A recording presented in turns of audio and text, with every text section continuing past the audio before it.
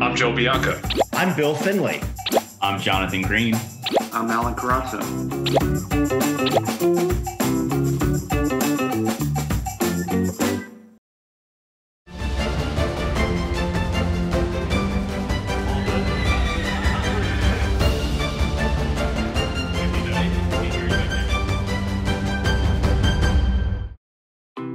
Good morning. It is 9:41, Wednesday, September 9th. This is the TDN Writers Room presented by Keeneland. My name is Joe Bianca. I'm the associate editor of the Thoroughbred Daily News. And tomorrow is football. So it's the annual test of who can have a worse record, the Jets or the Giants. I am Bill Finley, a correspondent for the Thoroughbred Daily News, and I'll take the Jets. You can never go wrong betting against the Jets, right, Joe? It's true. I should have been hedging this whole time. I should have been hedging my fandom with bets. Exactly. Jonathan Green, general manager from DJ Stable. And man, this has been a wild and woolly week, starting with the Derby and the Oaks and ending with the big news that's coming down the pipe today. How's that for a teaser? That's a tease. I'm Alan Carasso, managing editor of TDN. I apologize for any background noise as I have Carasso Elementary and Senior High School up above me. And but this is Christmas for me today. It's the opening meet at Happy Valley tonight. When's recess, Al? When's what? When's recess? 8:45, oddly enough.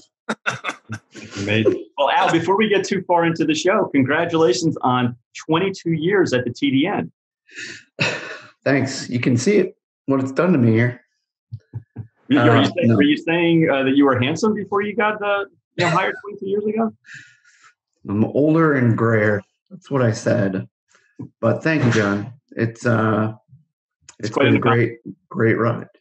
The TDN Writers Room is brought to you by Keeneland, the industry-leading Keeneland September yearling sale, which consistently delivers the winners on racing's biggest stages, begins this Sunday, September 13th. Learn more about the sale, including remote bidding options and on-site protocols at september.keeneland.com. Huge weekend for Keeneland grads. They swept the Derby and the Oaks. Can't do much better than that with Authentic and She Dares the Devil. But some other big wins as well. Global Campaign in the Woodward, getting his first Grade 1 win. Monomoy Girl, of course. We know she's a Keeneland September grad. Princess Noor in the Del Mar Debutante. Bequist in the Spinaway. We'll get to these performances later. Jackie's Warrior in the Hopeful. So almost clean sweep of the Grade 1s there. And then Sitting on Go as well. Big upset in the Iroquois. Girl Daddy in the Pocahontas. And Analyze It, who is back in the Red Bank Stakes. Stakes that's near and dear to our hearts at the TDN. So a huge weekend for Keeneland grads. Keeneland September this Sunday. Toss it to our resident owner, John Green, about what he's looking forward to. Well, actually, Joe, I have to admit that while you're doing the preview of the show and the commercial breaks and everything like that, I'm actually cheating by reading the Keeneland book. So I'm going through it every waking moment that we have because the sale starts Sunday. So, we have teams that are down there. They can start looking at horses over the weekend and get us some short lists for us to review. I can watch the videos online, which is outstanding, and communicate very easily, with my team down there. And now I can bid not only on the phone, but also online. So they're making it very, very easy for the fat cats up here in Jersey like us to be able to bid on horses. But I'm going to go back to reading my catalog while you finish up this commercial. All right. Best of luck, John. Best of luck. Thanks for paying attention as always. And best of luck to everybody at Keeneland for throughout the Keeneland September sale. And that'll lead right into the fall meet and then the Breeders' Cup. So I think there was a big race over the weekend. I saw some people tweeting about something or other. The Kentucky Derby. Am I saying that right? We finally had the Derby and the Oaks. We waited a long, long time. It seemed like years. Honestly, it was probably about 9 months that we were talking about it. Finally happened, and Tiz the Law had dead aim on Authentic at the top of the stretch. Looked like he was going to run right on by. Just couldn't do it. Authentic dug in. They thought they both ran big. I thought the idea that there was some kind of excuse needed for Tiz the Law. I don't know. I thought he ran his race. Barkley Tag supposedly said he didn't like the track, according to Manny Franco. I didn't really see that. I thought he kind of just ran his race. I ran every other race except the Travers. And that was my concern going into the race, is that I don't like big favorites who only have that one effort that's a lot better than everybody else, and then a bunch of other races that are good but don't tower over the field. So I thought he was a little bit vulnerable in there. Still thought he would run by at the top of the stretch. The pace was faster than I thought it would be, but for the most part, I think it held together.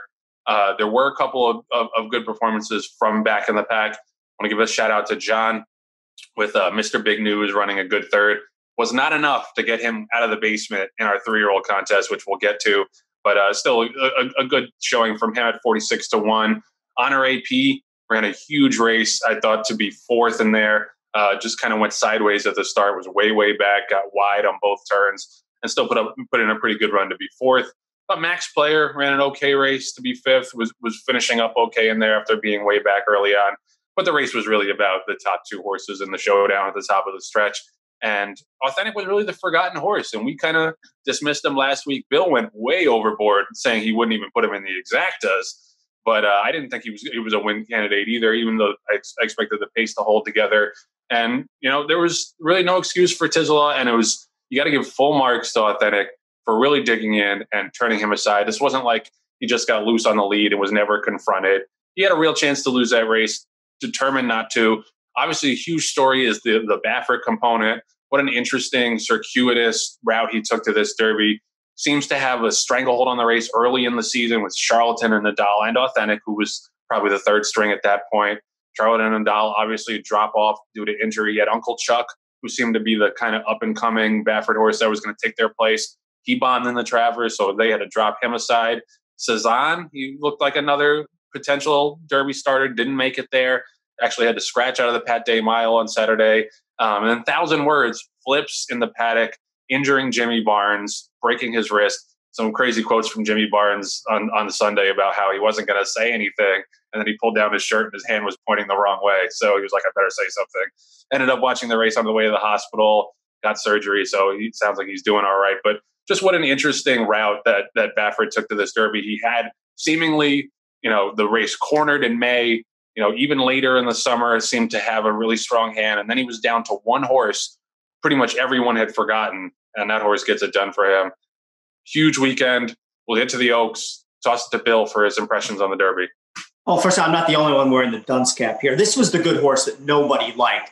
I'm not talking about a 50-1 shot that everybody said he has no chance. If you go back and listen to our podcast or look at what everybody was saying, this is a horse that looked like 1.25 miles was going to be impossible for him based on what he did in the Haskell. And so, what happened from the Haskell where he was 2.5 in front turning for home and almost got caught on the wire in a 1.8 mile race by New York traffic to what transpired 7 weeks later in the Kentucky Derby. And I think the credit goes to Baffert. And I wrote this afterwards. I mean, it's one thing to win the Kentucky Derby with horses like American Pharoah and Justified. I mean, probably any trainer in the country could have won with them because they were superior horses. I think this really brought out the best in Baffert. He had 7 weeks to figure out how to get this horse to go 1.25 miles, and he did it.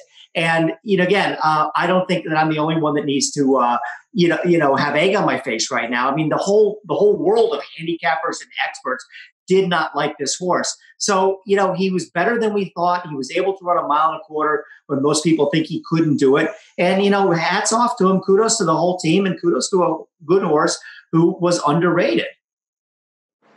Yeah. And Bill, I will also wear the as it were. Or props. Because I was, I think, the only one at the end of the show when we went through all the horses, and I was like, "Hey, what about this Authentic horse?" And we were all like, "Nah, he's never going to do it. What does he know? He was gasping for air at the Haskell." And so, we're all kind of in the same boat. But yeah, it was nice to see, Authentic hold off everybody. A couple of takeaways from the race on the jockey side for me. Number one is that Johnny Velasquez actually outrode everybody in that race. Coming in from all the way on the outside, and he was patient. He waited for some of the speed to go. He made other jockeys make a decision first, and then he kind of, went on his own.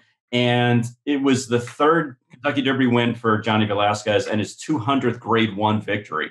So it couldn't be more fitting that he won his 200th in the Kentucky Derby, which I thought was just really kind of cool from a numbers standpoint.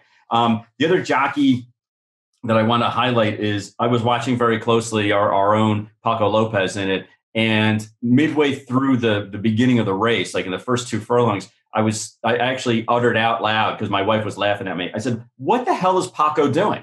And, he was basically kind of riding the horse almost like it was a maiden 10 claimer at Monmouth, where he was trying to rush to the front and get out in front of everybody and knocking people over on the left and then, kind of situating himself on the right.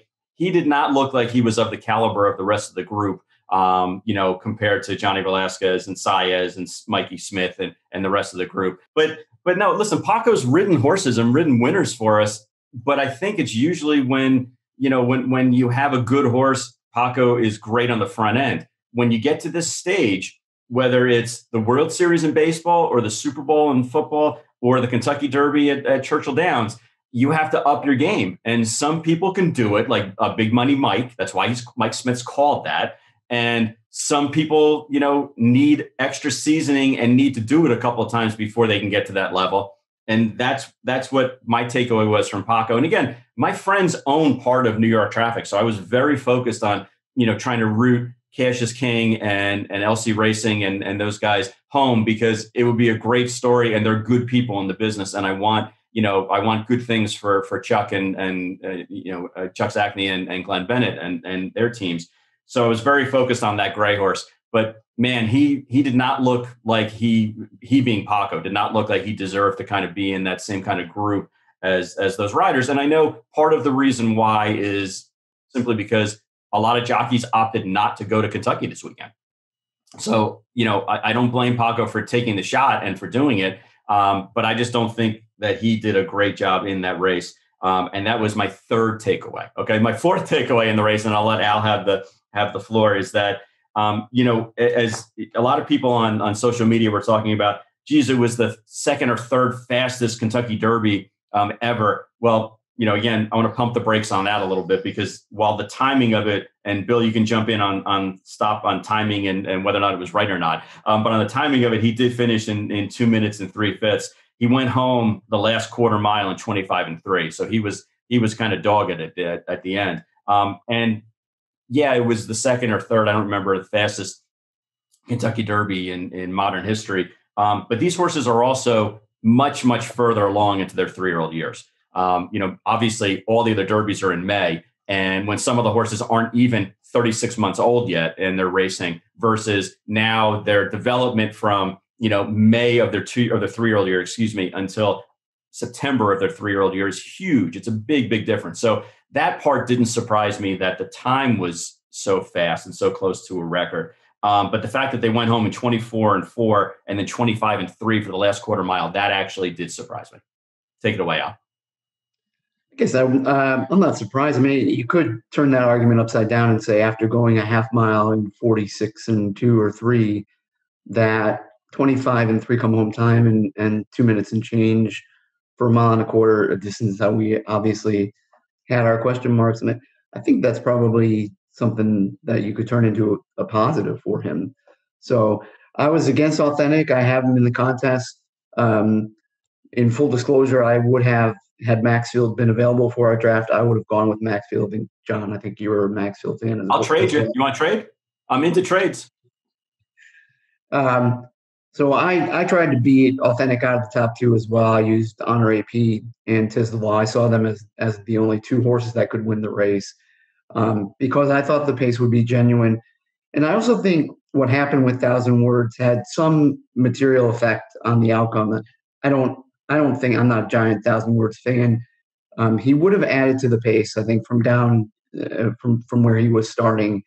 And either I don't know that he was faster than Authentic, and that Authentic might not have beat him to the first turn. He could have been with the pace and maybe hung Authentic out another path heading into that first turn, making his life just slightly more difficult. But I think it's possible as well that the track, which played speedy all weekend and played kind of speed, and speed that was being set in the 2-path or 3-path, not at the rail, I think the argument could be made that the track might have helped him a little bit. Tiz the Law, I think Tiz the Law got probably a head or a neck ahead of Authentic at the 3/16.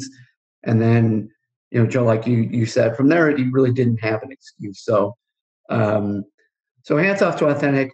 As an RAP fan, that was a difficult watch to see what happened out of the gate, whether you believe that was an intentional move by Paco or not. And I guess I haven't decided yet. I'd be interested what you guys think.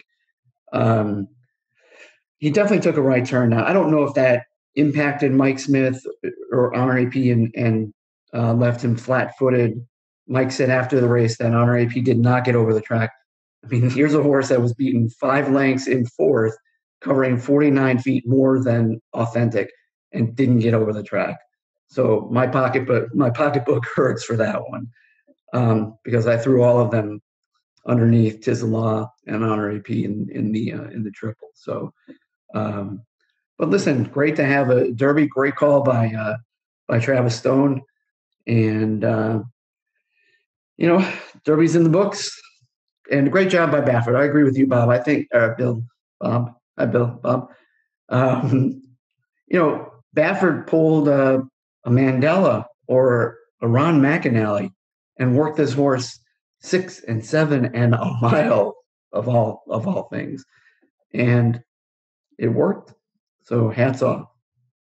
Yeah, I mentioned that last week when we were talking about him, that it kind of seemed like he wasn't 100% convinced that the horse could go a mile and a quarter with the way he was working them, but because he knew what he was doing, because it didn't seem like that it was a problem for him in the stretch.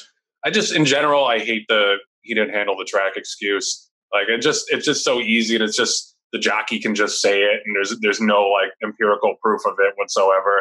I get it if the horse like got beat 30 lengths or whatever, and you say they hated the track or sloppy or something, but horse ran as well as Tiz the Law and Honor AP did. I don't want to hear about how they didn't like the track. All right, so what looked like a runaway victory for me in the 3-year-old fantasy contest just a couple of weeks ago is now neck and neck, because Al, who didn't like Authentic going in the Derby, nevertheless gets the 300 points for him and got the 100 from the Haskell. So you better start liking him real soon, Al. Right. So here's where we are. So I got 120 for Tiz the Law running second. So I'm at 530 points right now. Al got 300 for Authentic. He's at 528. So 2 points difference. Brian's been left behind a little bit. He's at 315. Bill's got 85 still. And John just couldn't quite get out of the toilet. Got 60 points for the big run from Mr. Big News, but is still 5 points behind Bill in last place. So we have one more race on the schedule for the contest, which is the Preakness, October 3rd. 150 points to the winner, 60 to second, 30 to third, 15 to fourth. I feel reasonably good if Tiz the Law and Art Collector both make it there. But obviously anything can happen. But it's good to see somebody up in my level, Al, finally, during this whole contest. So unless you guys have any more Derby thoughts, I'm happy to move on to the Oaks, which was a fascinating race in its own right as well. Gamine, I thought, was honestly the biggest disappointment of the entire weekend, because the pace that she got away with. Now, maybe she was going too slow. There are certain speed horses when, they go 48 or 112 or whatever. For some reason, they're not into it the way they are when they go 46, 109, try to bottom out the field. But she was supposed to win that race. And, no disrespect to She Dares the Devil. I thought, this is after the race, this is a post-race opinion, but I thought she was an overlay at 14 to 1. I thought there were 2 second-tier contenders, her and Donna Veloce. Of course, I went with Donna Veloce, who stunk. But she ran great. So did Swiss Skydiver. But Gamine, I thought, was a super disappointment, and it kind of ties into the nature of the year for Baffert. He had that one final disappointment with Gamine, who I'm sure he was expecting much better out of, and she didn't get the job done. Didn't really come close. Didn't switch leads until like the 8th pole. So I thought that was she's a little nuts. I think she's always tugging one way or the other, and just I don't know. She's super talented. Obviously, if you can get her out on the lead in a 1-turn race, she's brilliant. Probably I don't know. May go favorite in the filly and mare sprint if that's where she ends up. But she's not quite a finished product, and I don't know if she'll ever be. And she's just really disappointed over the weekend. Some other really good performances we'll get to, but I just wanted to get some quick thoughts from you guys on the Oaks. Well, Joe, you don't want to spend another 10 minutes talking about Paco Lopez? I didn't have that on the rundown. Maybe okay. I should factor in a Paco Lopez segment every week for John. Yeah, so did he ride in the Oaks? I don't think he had a mount. I agree with pretty much everything you said about the Oaks, but I was extremely disappointed just by the whole race. And I was the guy, I got into it because I was doing the road to the Oaks with the TDN. So I was following these horses all along. And I thought this had a chance to be the most scintillating race we've seen in a long time between two superstars. And, I'm not taking anything away from She Dares the Devil. She ran great. She won the race. But, a victory but for her just wasn't the script we were looking for in the storylines. So a couple things to talk about. First of all, the reason why she won was probably Brad Cox. I mean, this guy was just insanely hot over this weekend. His horses, Bo Recall beats Newspaper of Record. That's not supposed to happen either. His horse is just running through their skin. And, he's good with everything, but with 3-year-old fillies, he's just outstanding. On Gamine, I think we found out that she doesn't want to go 1 1/8. Could she have won? Yes. Was she disappointing? Yes. Did she run her best race? No. But, there was that whole buildup, just like, Authentic can't go 1 1/4. We were wrong.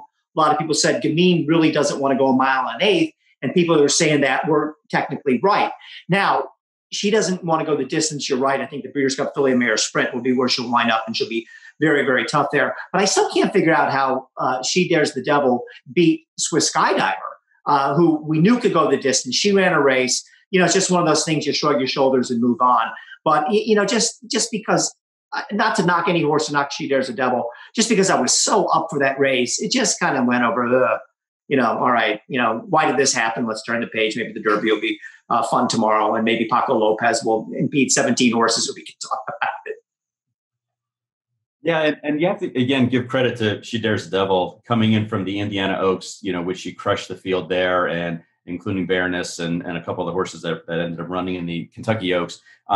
And then, Brad Cox did a great job of getting her ready and getting her to peak in a lifetime best buyer number. She went from an 83 in an allowance race at Churchill to an 86 buyer at the Indiana Oaks, and then a 101 to win the Kentucky Oaks, which is a huge jump. But credit to him for getting the filly to that point. Gamine, in watching her run, reminds me of like Bellafina, where she's just a really top athlete, bigger, stronger than the rest of the group, but she just can't get that extra 1/8 of a mile, and maybe better off turning back to run in the Breeders' Cup, sprint, like you mentioned, Bill, or some of the big Grade 1 sprints, for fillies that are out in California later on. Because, Bellafina has carved out a nice career making $1.6, $1.7 million, running in a lot of those 7/8 and 1-turn mile, 6 furlong kind of races. So the future is still bright, I think, for Gamine. But I was also equally impressed that, of course, this happens in the business. Daredevil, who is not heard of for a while, and then gets kind of sent off. Now he's got horses that finish 1, 2 in the Kentucky Oaks, which is just incredible if you think about it. That a stallion actually has horses that finish 1st and 2nd in the Oaks in any year, let alone in a crazy year like this. So overall, yeah, it was disappointing. Gamine didn't run well. You have to take your hat off to She Dares the Devil. And Swiss Skydiver, man, that filly, she just runs hard every single race, no matter where they run her, no matter what distance they run her, against boys, girls, shorter, longer, 1 1/4 miles, 1 1/8. On the East Coast, West Coast, and everywhere in between. And, to run 2nd in the Oaks, you shouldn't hang your head, because that's still a really, really outstanding finish. Is it the finish that McPeak and his team wanted her to end up? No, but she's still going to have a lot of racing left in her between now and the end of the year, and still have a shot at ringing the bell, albeit a tougher ask against older mares, but in the handicap division there. Yeah, let's give credit to Brad Cox. His 2 Oaks in 3 years with Monomoy Girl 2 years ago, and let's also not forget that Brad Cox lost what might have been a top Oaks contender in Taraz earlier this year to tragic injuries. So Bonnie South could have represented the stable for Juddmonte. She kind of picked up the torch for Juddmonte after Taraz's passing, but she didn't make the Oaks. So listen, great training job. She's a filly Bill, I agreed entirely with your analysis in the Oaks preview. I didn't see her bridging the gap. She had 15 points, if not more than that, to make up on Gamine and Swiss Skydiver. I thought Speech made sense as an alternative, and she kind of got left and then never really picked up her feet either. So I think Gamine is definitely a turn back candidate. And in that vein, I think the Breeders' Cup Filly and Mare Sprint could be one of the races of Breeders' Cup weekend with her. Serengeti Empress. Could you imagine those two ding-donging it on the front end, toss in a little Me and Mischief, and then for me, toss in Bell's the One. I think that's going to be one of the races of the first weekend of November. So, yeah, a bit disappointing, a bit anticlimactic in the Oaks, but you know, sometimes those are the better stories. And Alan, you mentioned, you know, Bell's the One, and I know you have a personal connection with the trainer there, but I have to admit that I was rooting hard for Serengeti Empress to get up there. And no offense to Neil, who's the trainer of Bell's the One, but man, I was yelling, screaming, and I have no skin in the game on that race whatsoever. But what a great race that ended up being, the Derby City Distaff, between those two top fillies, Bell's the One and Serengeti Empress. And I got to say, like, I would take Serengeti Empress over Gamine in a head-to-head, because the fractions that she puts up are just crazy. To be running 43 and 3/2 and still have something left. And went away for 6 furlongs too, Joe. It was amazing. Yeah, you're right. Yeah. So I would take her over Gamine. I think Gamine, you know, she's used to more running like 22-45. That's not going to cut it against Serengeti Empress. She's a beast going one turn for sure. So it wasn't just the Derby and the Oaks. There were a lot of performances that were worth mentioning over the weekend, Labor Day weekend, really the close of the summer racing season, as well as the summer season in general. It's not just racing, but I'll go through the Derby and Oaks Day undercard races that I think are worth mentioning. Monomoy Girl, obviously, we got to see whether John thinks she's back or not. The 97 buyer wasn't the greatest La Troyenne I've ever seen. Kind of disappointing efforts from Vexatious and Horologist. Digital Age had a big win in the turf class. I think I know Al's a fan of his. Bill mentioned Beau Recall. Otherwise, Sharing. It's so great to see Sharing back. She's a really cool horse. She's not a generational talent in terms of speed figures yet, but just to go and run as well as she did at Royal Ascot, where it was a race where you want to talk about a horse that didn't get over the track. I thought she looked super uncomfortable in the Coronation and still ran a good second to Alpine Star, who got that perfect trip.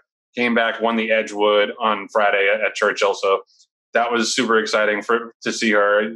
She was a rising star that I made, so I have that kind of a little bit of a connection to her as well. Racing at Saratoga, Jackie's Warrior in the Hopeful was just super dominant. Stopped the clock in 121 and change. I mean, track at Saratoga has been playing very fast the last couple of weeks, like faster than I've ever seen it play, but still 121 is real running no matter how fast the track is. Vequist the day before in the spin away.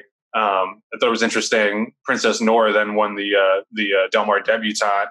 She was crazy impressive on Sunday. I thought it was interesting that First Crop Sires swept the 2 juvenile filly grade ones with Nyquist in the spin away, and then not this time in the Del Mar debutante. Princess Nora, I think, is interesting, where she only got a 79 buyer, but she really hasn't been allowed to run either of her 2 races. Like the first race especially, she was just like never really was asked to run, did everything on her own.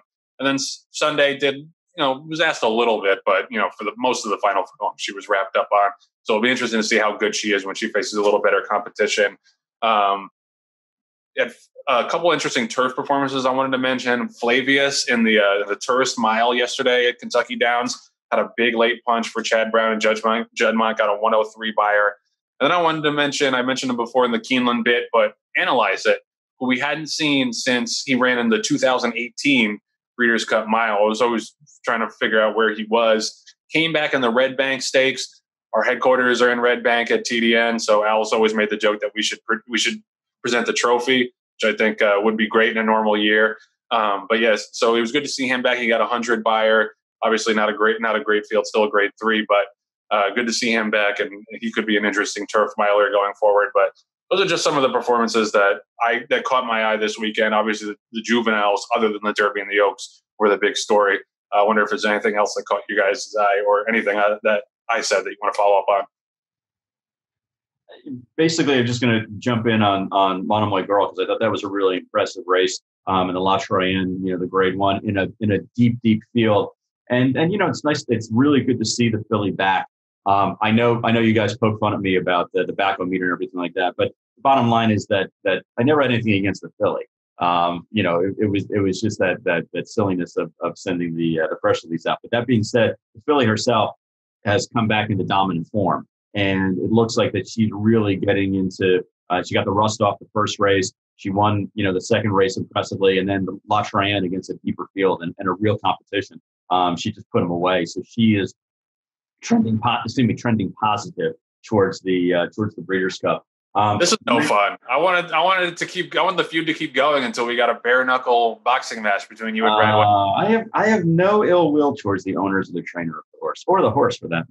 So, that being said, the Euros came out in strong force this weekend at Churchill and really anywhere where there was a turf race. There were Euros that were winning it. Digital Age, you mentioned, Rock Emperor ran third, and Sacred Life ran fourth in the Bourbon Turf Grade 1. And then there was another race I can't remember right now, but the first three horses finished 1, 2, 3 in a Grade 2 as well, and they were all from Europe. So it's interesting to see them come here and continue to dominate the fields, especially on the turf races.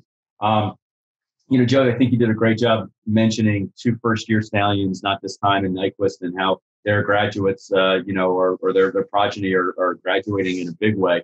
I give a lot of credit to Nyquist, who won just well in hand by 9.5, 10 lengths in the Spinaway. That was an impressive race, and it looks like that, she's continuing to progress and may be able to handle a little bit further ground.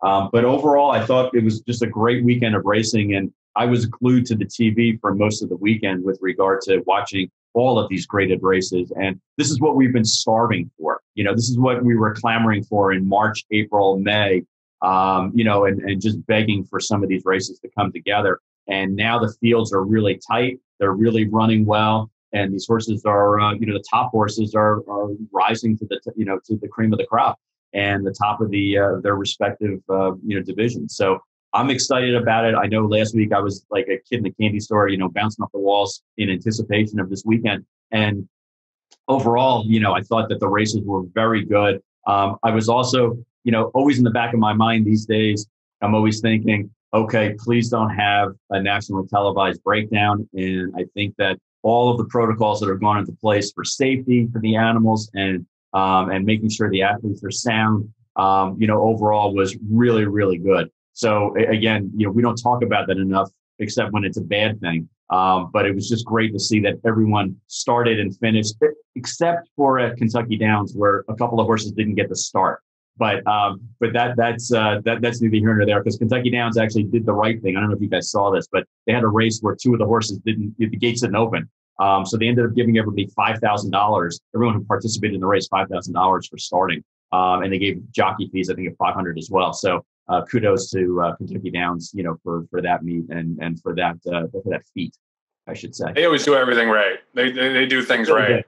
They really, really do. And we're actually running another miracle there this weekend, coming up in a big. I mean, every stake race there is a big race money wise. But that being said, if they did the absolute right thing, because can you imagine if that happened at a different racetrack where the gate didn't open for 2 of the horses? They would have said, oh, well, those horses were non-competitors and therefore you'll get your wagers back. But what about for the owners and the jockeys and the trainers? So again, congratulations to Kentucky Downs for handling that and getting in front of it before it became an issue. Sorry, Al, go ahead. Oh, that's cool. Just in a generic sense, I run this list in the paper usually every Tuesday, but today because of the holiday racing. But if you look at the list of new stakes winners for sires, you'll see like 5 Sons of Giants Causeway sired winners this week, including freshman Brody's Cause and Not This Time. So I think that's a good sign for a horse that some have always questioned whether he's going to be a sire of sires, but Brody's Cause and Not This Time could sort of fly that flag. And then Uncle Mo obviously he's a fairly young stallion. He's got a few first crop sires out there, but all in the last week, Laban, Outwork, and Nyquist all had stakes winners, and in the same vein, real promising start for him as a sire of sires. So just wanted to add that in. And now Laban, I think if I remember correctly, his horse that won a stake race, it was, even though it was a New York stallion, it was an open stake race, right? It wasn't like it was a New York bred race. This horse won the PG Johnson. Right, on the turf. It was off the turf, but she looked really good. She got an 81 buyer for Ken McPeak. So yeah, we talked last year about the star-studded freshman class that we had last year, freshman sires. this year's looking pretty good too so far. With Not This Time, Nyquist, you got a handful of other stallions that are off to good starts, like Upstart, Outwork, like Al mentioned. So I think don't sleep on this year's freshman class as well. I think they may turn out to be a pretty good class. So yeah, and just to jump back to the Kentucky Downs thing real quick, because somebody saw some people complaining that the race was declared a no contest, because I get it. Like if you had the try or whatever in that race, like you feel like you're kind of screwed, but you have to think that the two horses who didn't get in the gate would affect the race in some way, whether it's the pace, whether it's traffic. Like you can't call that the race if it didn't have all the horses in the gate. So it sucks if you feel like you got screwed out of a winning bet there, but that's the right call to make in every case, I think there. So yeah, good job by Kentucky Downs. Not good job getting him in the gate, but everything that happened after that, the good job by them. They do right by people. And I think that's why they have such a popular mate, in addition to the big purses, obviously. We'll be right back after this message from Keeneland.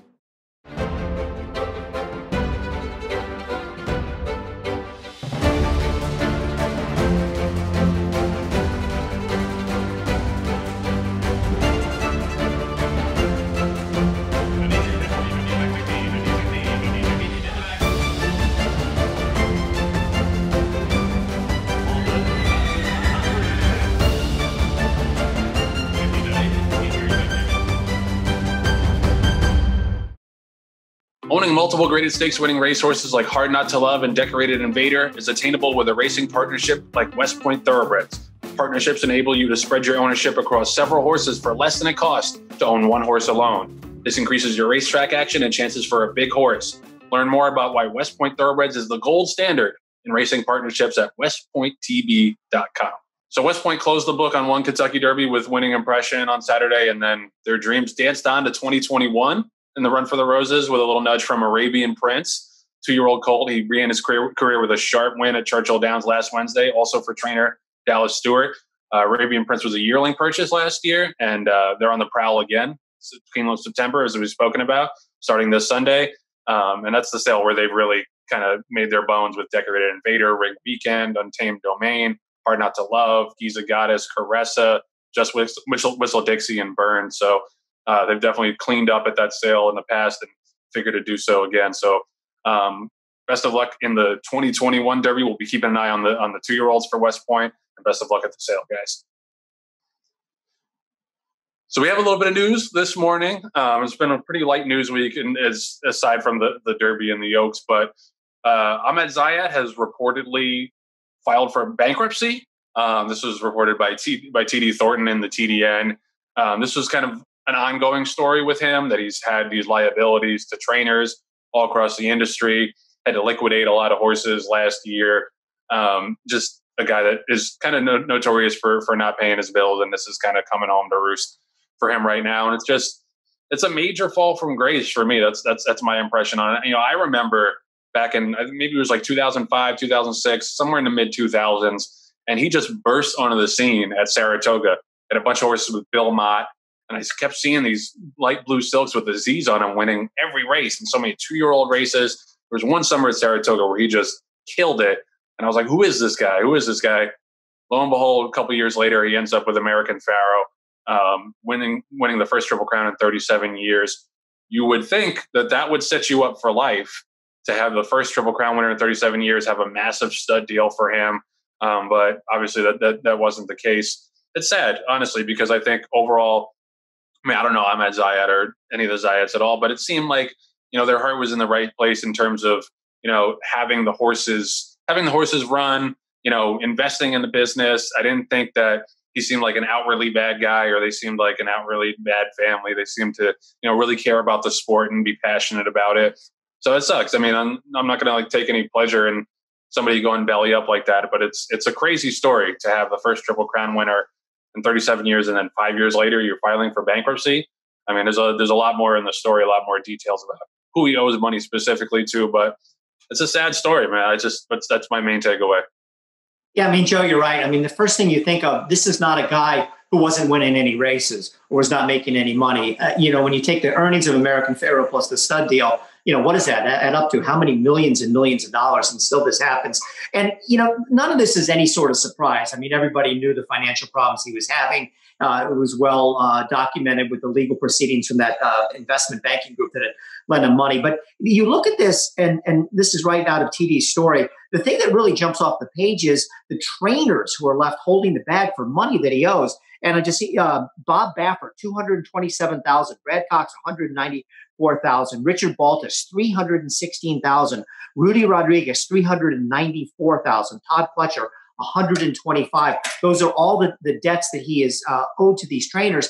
And, most of these guys are doing very well in life financially, but still, I mean, to get stiffed out of $200,000 thing for anybody. And, guess they knew what they were getting into with Zayat's reputation. So I don't know how much you feel sorry for him, but nonetheless, I mean, that's a tough pill to swallow. And, John Green is the expert on this sort of thing so far as finances and taxes and maybe bankruptcy and everything. So maybe he can explain that. But, they'll see pennies on the dollar. And that's got to be something for every single one of those trainers. It's got to be leave a pretty bad taste in their mouth. Yeah, and Bill, you're right. I mean, TD Thornton does a great job of identifying all the people that are, or the prominent people, I should say, that are owed money in the 140-something page legal proceeding. So, we give him credit for going through and coming up with the information. But I feel bad, not only for the trainers, but also for some of these businesses. I mean, Brookledge is owed $164,000. Hager Davidson and some of the major, vet clinics in the country are each owed over $200,000. So, it does make an impact from a competitive, balance standpoint. You say, all right, well, why is he winning all these races? He's got the top trainers. He's got the best bloodstock, agents out there and some really good horse flesh. But also, if you're not paying your bills, you have a competitive advantage over people who are paying their bills and can't buy the next horse or have an opportunity to buy a couple of horses more and kind of get their inventory going. So it's not a great situation. Again, we can't take pleasure in this at all because it's somebody's shortcomings that are just, now open for business that everyone can see all the information on. It's not a great look for the industry because here was somebody that as recently as on Saturday, when they did a piece on American Pharoah, they did NBC, I don't know if you saw, did a wonderful job on following American Pharoah and their foals as they came old enough to run and then ultimately, run in the Breeders' Cup races. And Ahmed and his son Justin were front and center on that, on that documentary. And they were very polished. And they did a great job and they had some great answers. And you could feel their genuineness of how much they love the horse and how much they love the sport. So it is sad that a prominent group like the Zayat family is now, in this kind of a situation. But I feel bad for the vendors more so than I do for the family. John, I think we got to make mention that's a bad job by NBC. And they put out this warm and fuzzy story about Ahmed Zayat. And granted, this latest bankruptcy thing didn't come out till afterwards. But, how do you tell that story without going into the details of the, unseemly or messy side of everything that's been going on? And, I know that it's not meant to be 60 minutes and a hard-hitting piece and everything, but, for racing insiders to know the backstory of everything that's going on, and, that is really ignored in this piece by NBC. I think, look, they do a really good job with their horse racing coverage as a whole, but I thought this feature, lacking any discussion of something that's very pertinent part of the American Pharoah story, definitely is a bad job by them. In addition to American Pharoah, let's not forget that Zayat's raced the likes of his sire, Pioneer of the Nile, who's unfortunately passed away since, but Paynter, and there's that whole story with Paynter and the founder and overcoming that, Bodie Meister, and then he's had several good race fillies, Jay-Z Warrior and Hart Ashley, and so those were valuable assets as well at a time. So, yeah, I mean, it really is, for a high class operation. It really is sad to see its demise, It's one of those things where I agree that it doesn't reflect well on racing that he was able to run up these debts with so many different people despite his reputation for not paying bills. And it's just, there's so much in the industry where as long as the money keeps churning in, people don't really care where it comes from. Like I don't know. I think of Phoenix Thoroughbreds a little bit. You know, there was that big scandal with them, and supposedly, allegedly, you know, there was a sham cryptocurrency that was started by the owner of Phoenix Thoroughbreds, and it seemed for a little bit like, okay, well, that was going to be it for them in the business, and now they're, you know, winning Grade 1 races and running all over the place and have all these like really good looking horses. I mean, maybe that they're, you know, once that gets completely adjudicated, it'll be different. But I think there's too much in racing where, you know, as long as people are spending money, you don't care where it comes from. You don't care where it's borrowed from. You don't care where it's, you know, allegedly stolen from. It's, I don't know. I get that we need owners, but it's just for Zayat to be able to rack up 6 figures in debt with so many different people. It's like, how was this not nipped in the bud earlier on by somebody somewhere? And so we got to do a better job of that. That's the weekly we have to do a better job corner right there for racing. Can't be a show without it. Joining the West Point Thoroughbreds partnership can vault you into the world of instant camaraderie among people surrounding high-class horses and stakes action for a fraction of the cost of trying to do it on your own. Learn more at westpointtb.com. We'll be right back after this message from West Point Thoroughbreds.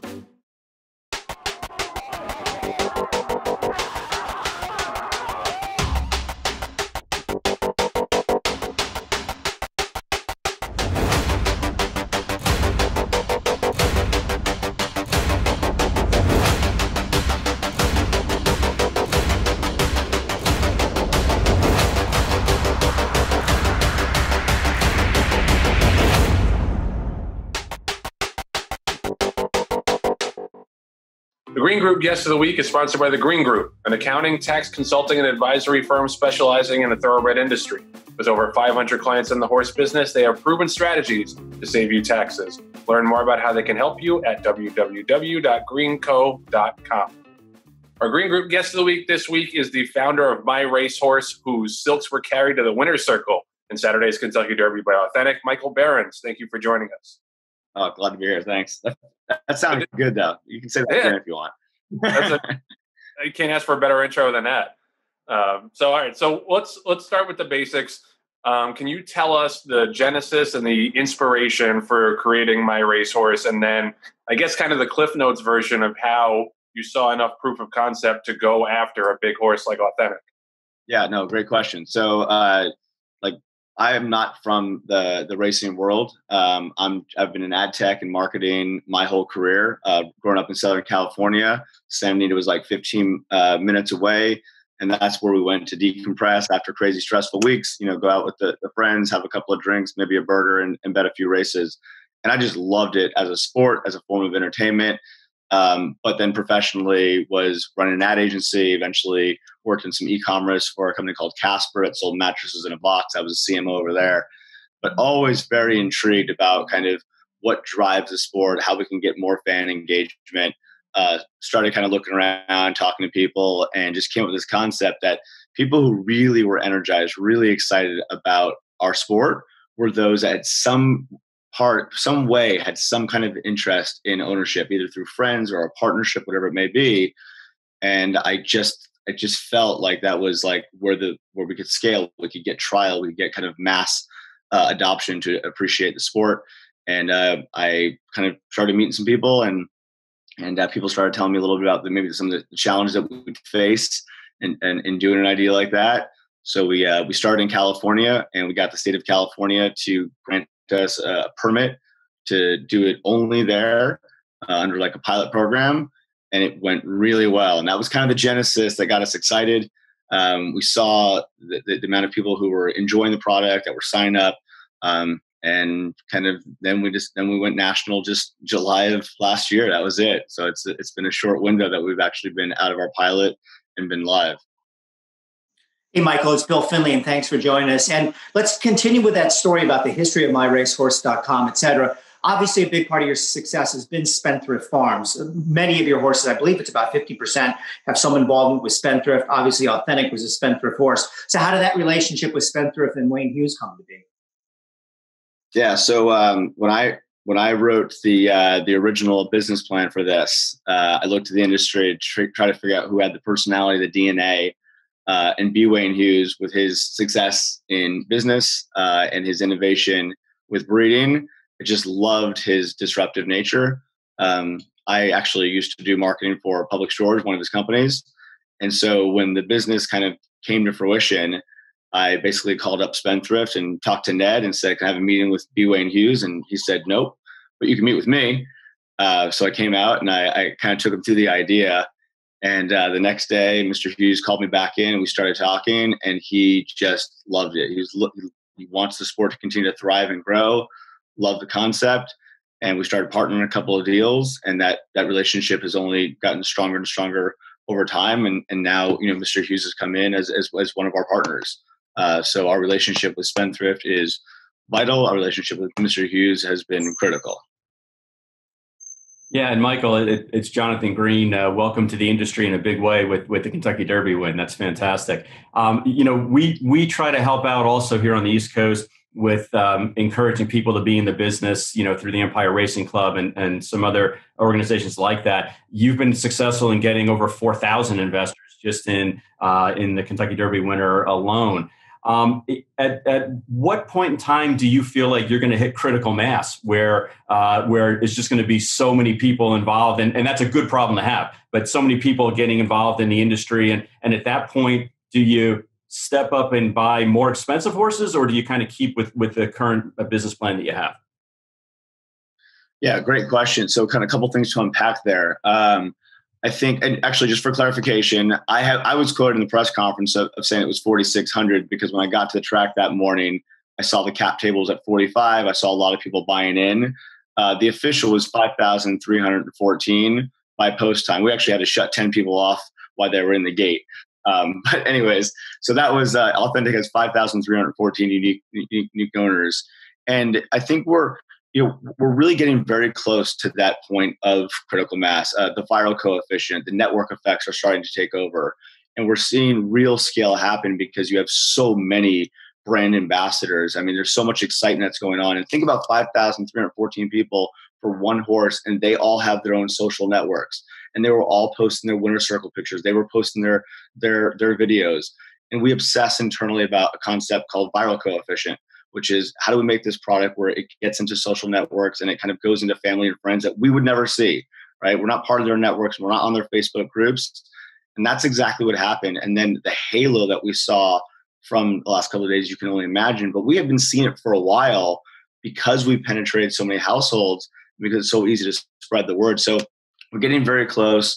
We're having, it doesn't seem like there's anything that's slowing down. There's no deceleration to our growth rate. It's actually exponentially growing. So it's not like there was a bunch of early adopters that said, hey, I've always wanted to do this, and let's check it off the list and we're done.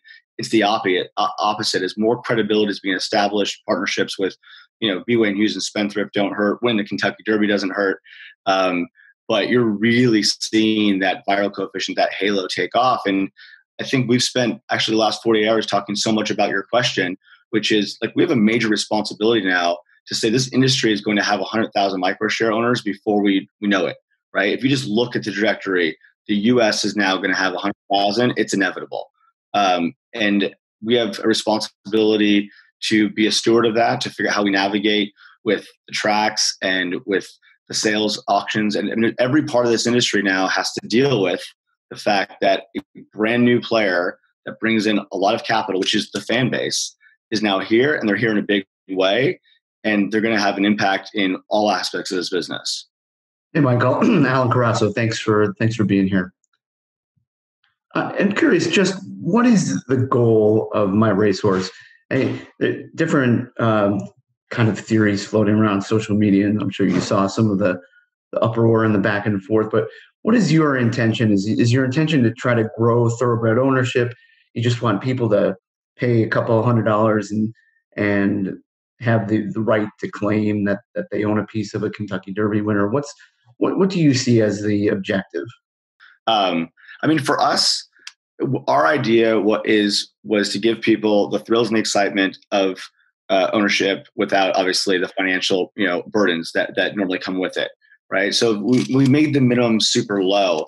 One of the things that a lot of people don't realize is how many people come in a much more significant way. How many people have 10 horses? How many have built 15 horses? How many people on average will spend $4,000 or $5,000 or $10,000 per horse? The idea was just to keep the minimums low and allow you to come in what makes you feel good, do it in a transparent world in a way. So all of our disclosures, all of our documentation is there. And I felt I sold my last company, right? So just to give you a little context. And I wanted to come into ownership. And what I was turned off by was how opaque it was, right? Like I couldn't understand exactly what I was paying for, what was being bundled, what wasn't being unbundled. There's a lot of, costs and different fees that were going into it. And I didn't understand it. I didn't feel comfortable with it. And I think that transparency is the greatest catalyst to scale. And if we want mass adoption, if we want hundreds of thousands of people to be participatory with the sport through the lens of ownership, the only way it's going to happen is through just full disclosure, full transparency. So that will cause some friction along the way because it's never been done before. We're going to basically show people how difficult the game is sometimes to make money. We're going to show people how expensive it is potentially to have horses. We're going to talk about how many times a horse basically is purchased at a yearling sale, never actually gets to the track. And so all that's going to come to fruition. But I think all that is actually what makes the sport so unique and fun and challenging and exciting. And the goal is to get just a real mass adoption, make ownership as transparent as possible, bring people into the sport in a trial capacity, and then allow them to go into different places. We have a lot of people who have already gone off and bought on their own horses already. This is not just a socioeconomic. They come in, they get the transparency, they understand what the costs are. They start understanding that how fragile these animals are and how often they, to be, right by the horse, how often they need to be turned out. The care that goes on from the vet side. Like they come out after a year really educated, which I think is great. Empowerment and education is then what drives people to feel confident to allocate capital to anything, right? And if we want people allocating capital to our industry, they've got to understand all the nuances. They've got to understand all the details. And going through a low price point product that is real ownership. And I saw some chatter out there that it's not real, it's nonprofit, whatever it is. I mean, it is not the case. It is a fully qualified security. You basically buy this, you are along for the ride as if you had basically went there and signed title, right? And there's a few things that we do to make it a little bit easier. We don't require cap calls, things like that. But there is this is not a derivative product. This is a product of real equity. And I think through education will come empowerment. I think through empowerment will come capital and enthusiasm. And that's what we're hoping for. And they'll come at all levels of the game. So I wanted to try to hammer down the specific financials because obviously you don't want to say exactly what the price point was for Authentic, but I'm just trying to get a kind of sense because you bought 12.5% is what I read from Bill's story with you. You have about 4,700 microshares that you sold. What is like the basic level of investment for a horse and basic level of return for a horse as successful as Authentic? Yeah, so I have no problem. I mean, we post everything, all financials. Every one of our documents is with the SEC. It's public information. So I have no problem sharing all the details of it. So this horse, we purchased this horse in June, right? This was a made horse. We're not the ones that bought this horse at the sale for $300,000. That was SF Bloodstock that wound up picking up that horse. So we had been buying a lot of younger horses and giving people the hope that maybe you'll find your star, right? That's fun. It's the high beta world. But also there's a lot of disappointment in that world. We all know the numbers of how few yearlings actually wind up entering into the Kentucky Derby starting gate. And so, buying into expensive horses at that stage in their career, it's a tough financial play unless you feel like you can make money in the breeding shed. And so with our relationship with Spendthrift, with their track record and their success of buying stallions, we thought they are absolutely the right partner to take this kind of high risk, high reward swing with. So people bought into Authentic. We bought 12.5%, which we made 12,500 shares available, right? So that everybody knew exactly what kind of equity they're getting, right? They're getting 0.001%. So your equity, right? That sounds like a small number to a lot of people. Go to the stock market, look at what you're buying when you buy a share of Google, add a few more zeros to it, right? The idea is that it's okay to come in with low amounts. I just need to know what percentage I have. I need to know exactly what the unit economics are, and then I can decide if I want to buy 10, 50, 100, or just one. So they came in for 206. That's on a $15.2 million valuation that we paid for the horse. That's what Spendthrift paid for the horse for their 87.5%. That's what we paid for our 12.5. No markups by them. we're paying the same deal. So our guy that came in, Mr. Hughes basically paid for, that's what that microshare owner was paying for. But they also did pay for our fee. So we charge 15% to do what we do. So that's kind of the real difference, is that we charge a fee to basically take it to one share down 12,500, put the platform together, do that diligence, get it qualified by the SEC, and then push it out through our app and provide that management service. But if you break down the share price, you'll see the 206 was derived at $15 million valuation, mortality insurance, first year stallion insurance. I mean, that's pretty expensive. A lot of people don't appreciate how expensive fertility and first year stallion insurance can be. And then basically some money for nomination fees to kind of make sure we had that, and then our fee, and that was it. And so there's not much difference when you break down the math, and happy anybody go look at that in terms of what was paid by the person who bought 88% and what was the person that was paid by bought 0.001%. Now, the question then becomes, well, how much money did they make? We don't buy a horse for $15 million and expect to be making money on the racetrack, right? You expect that horse to be the best son of Into Mischief and to go to Spendthrift Farms and stand and be able to demand high quality, good quality stud fees, breed to great mares, and produce on the track. And that's where a lot of money in this game, comes to fruition, right? That's where it manifests itself in that shed. And all 12,500 people, well 5,000 people, because people bought multiple shares, right, are participatory in the racing and the breeding. So after each season, based on mares covered, live full rates, all that, do your reconciliations, and just like you would in any corporation, you redistribute the money pro rata back to the shareholders who came in. And that's where they'll see returns on this horse. On most other horses, we buy the horse, we sell the horse, we liquidate the company, we pay people back, they make money or they get their dividends along the way. But we're not usually trying to stay on the stallion. This was something really different that Spendthrift said, this will be the best son of Into Mischief. This is the 1.25 mile horse. That was their commitment from day one when they called us. We think this will be the Into Mischief that gets the 1.25 miles. And we think he's going to be a great racing prospect, but even a better stallion. And we said, let's go for it. We're in. We think that the crowd will love it. We love the commitment, the diligence, the thoughtfulness that went into it. And that's how that deal came to fruition. Hey, Michael, I want to stay on the same subject and sort of the dollars and cents and how this all works. As you well know, because I think MyRacehorse.com actually reacted to this and put out a statement, there was a lot of, I think uproar is not the right word, but a lot of questions being asked on social media after the Derby. So the horse wins the Kentucky Derby. It's $1.8 million for the owners. A lot of people got out their calculators and said, oh, gee, I'm going to get a check in the mail for whatever, fill in the blank for my share of 0.001%. In actuality, the people, shareholders, the microshare owners are not going to see any money right now from the victory. And could you explain how that all worked and explain to people how these kickers are, the bonus schemes that are involved with most racehorses when they change hands about, if they win this race, there's so much is paid, et cetera, et cetera. So you know exactly where I'm coming from. If you could just explain the situation and why maybe there was a misunderstanding among some people who did think there was going to be a check in the mail coming their way. Of the 5,314, we saw very, very few of those people that were participating in the chatter.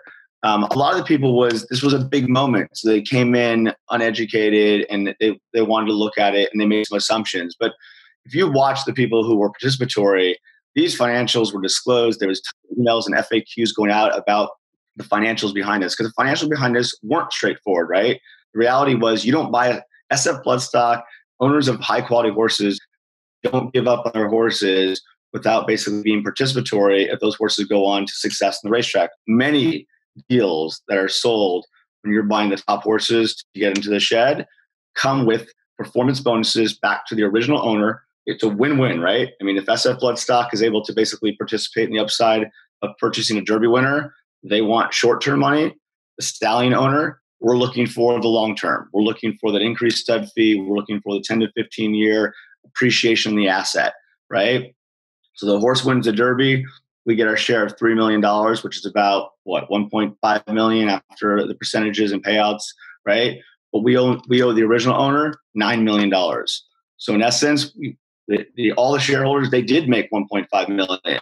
But at the same exact time, they also inherited a $9 million liability because they basically have a horse now that has had significant appreciation, and that's the quid pro quo for doing that. MyRacehorse, Spendthrift, same deal. We got the revenue. We also got the liability. Now, I'm not going to go to 5,300 people and say, hey, guys, you guys just bought Authentic. You just won the Derby. Congratulations. We actually owe $7.8 million. We got to divide that by the 12,500 owners. So we all need you to send in a check. How would that have done on Twitter? If I said, please send me $75 for the kicker, right? So what we decided to do is that we would put the liability into the company, and then we would pay it back once we started getting stallion revenue. So that way you can come in for one fixed fee. You can understand that if you get a Derby winner, you may have a really significant stallion prospect. And the complexity which comes in by actually paying that bonus, we removed by not charging the shareholders for it, having the liability go on our books. We take care of it, and we won't pay ourselves back until he actually makes the money. So you're almost getting the best of both worlds, even though chatter actually became negative. If you break it down, what other situation could you inherit a $7.8 million liability and not actually have to pay out the cash for it? Yeah, and Michael, thanks for the explanation, because you're right. A lot of people on social media weren't understanding it, and whether they were investors or they were just fans that were kind of coming in to kick tires and to have a better understanding. There certainly was a lot of buzz on social media, which is what you want. I mean, when you have a partnership like this, you want to have buzz, you want to have people following and everything. So we do appreciate the additional details on the bonus structure. When you get successful in any business, there's always a concern that there's going to be copycats out there. So what uniqueness does myracehorse.com offer that maybe the next ABC racehorse.com wouldn't be able to replicate that you guys have in place? Yeah, I mean, that's a great question. And that was kind of my last job. We were Casper, mattress in a box, and kind of the innovator. And overnight there was 30 of them that came onto the market. And I think it just comes down to basically continue to make sure that you have the superior product. If I'm a microshare investor, and if I want to get into a racehorse, and there are new competitors that wind up emerging, whatever it may be, it's going to come down to who's going to give them the best value for my dollar. And we built out a very significant tech team to be able to make sure that the digital components of what you're getting are top notch. We have a really strong media relations. I don't know if any of you guys follow the content that the Authentic owners got, but even at the Derby in the stakes room, we had people coming up to us saying that my friend bought it and this content is amazing. I feel like I'm the full owner. I own 100% of Authentic. And so we basically we aggressively invested in building strong tech, strong media. So you're getting content that is almost even superior in many situations to what you would get as the individual owner, because we have scale. We have people on the grounds at every track. We can be, doing interviews back, exercise rider gets off the horse in the morning. All of a sudden we do an interview. It goes to you within 15 seconds. We have scale. And what scale is going to mean to individuals, it's going to be a superior product, right? And that's a big part of why we partnered with, Mr. Hughes, is we have good capital behind us. We're going to have a far superior product because we can make sure that we invest in it. I think, but time will tell. That proof is in the pudding for that. So that I can say whatever I want. At the end of the day, we got to put good horses on the platform. We got to be transparent. We got to win a lot of races. We got to give people a great experience. And we're committed to what we call flawless execution and making sure that every owner winds up having, an optimal experience with us. And if that's what happens, we'll win. If it doesn't, then somebody else will take this category. And we're very comfortable with that. The category is going to be massive, right? We believe that we've done everything from the right strategic partnerships to the right type of management team to the right capital allocations to basically own this category. But that will just come down to execution. Let's go back to the initial $206 investment. Do you get into the business of projecting earnings like any S&P company would, and relate that to your owners? Yes. So, as you can imagine, forward-looking statements, you ought to be always careful in, like you said, any S&P company. But these are equity investors, and so we need to provide investor relations. And the reason I don't think the 5,314 owners were a part of that chatter that everybody saw the day after was kind of all the kind of dynamic conversations was because they were getting updates in terms of what this would mean. We looked at different horses that won the Derby and how much it improved the stud fee. We looked at projections. We did interviews with Ned Toffey. We went to Spendthrift. We basically created a 6-minute breakdown video of what it's like to stand a stallion and what it means financially if you can accomplish things. Why was the 1.25 miles so important for a horse like Into Mischief, right? And then we looked at the top 10 in terms of what freshman sires were demanding. We looked at the ones who've had basically legacy and how many mares they've covered over time.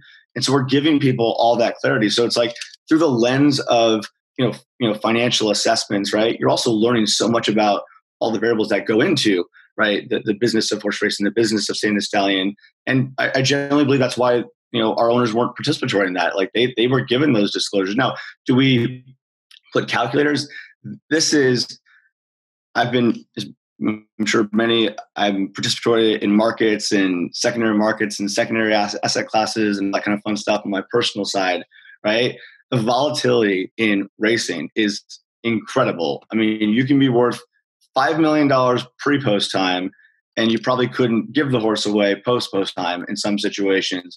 So this high beta, high volatility equity that's associated with the sport that we all love, it's challenging. So we provide lots of education on the variables, but we also are very, very careful to all of a sudden come up and say, we think we're now going to stand for $100,000 because this one horse did. And if we went for 15 years, that means we're going to make $147 million on a $15 million investment. It just doesn't feel efficacious, right? So you provide as much transparency, a much scenario analysis, and then let people kind of digest it from where they kind of think it kind of sits, what's moderate.